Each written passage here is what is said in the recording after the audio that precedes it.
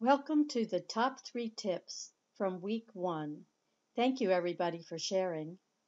Here is favorite tip shared number 1. To use the keyboard shortcuts, hold down Alt and then H. Now we can select the letter we need to do the formatting or whatever it is we care to do. I'm going to select L for conditional formatting, and then S for the color scales.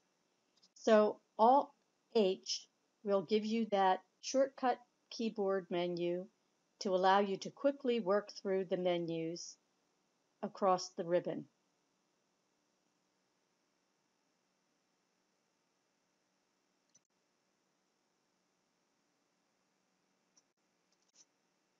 Let's look at top tip number 2.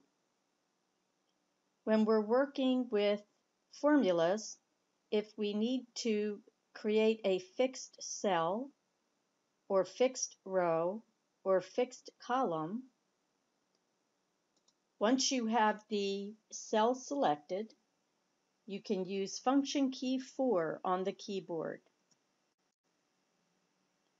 Function key 4 will cycle through, making the cell fixed, making just the column fixed, or making the row fixed.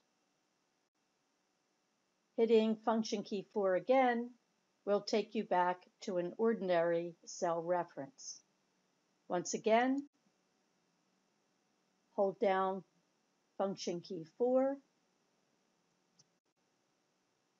to control the row and or column or cell. Favorite tip number 3 this week is using function key 5 as a go-to. Now I can type in cell A1 and it'll take me right back to the front end of the worksheet. They were my top 3 tips from week 1. Thanks for sharing, everyone.